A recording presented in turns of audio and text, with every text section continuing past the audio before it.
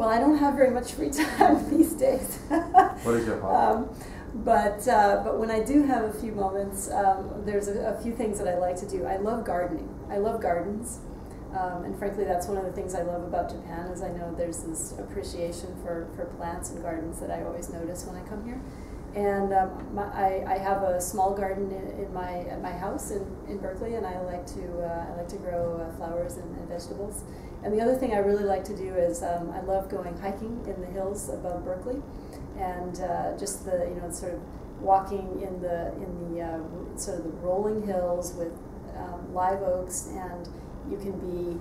I know that I'm literally 10 miles from San Francisco, so I'm very close, but I could be out in the middle of nowhere, because you have no idea that you're that close to the city. I like that feeling. What about you? Yeah, so the challenge is that it's been long years that my free time is very limited. But in principle, I like doing sport, and I used to also like to enjoy culture.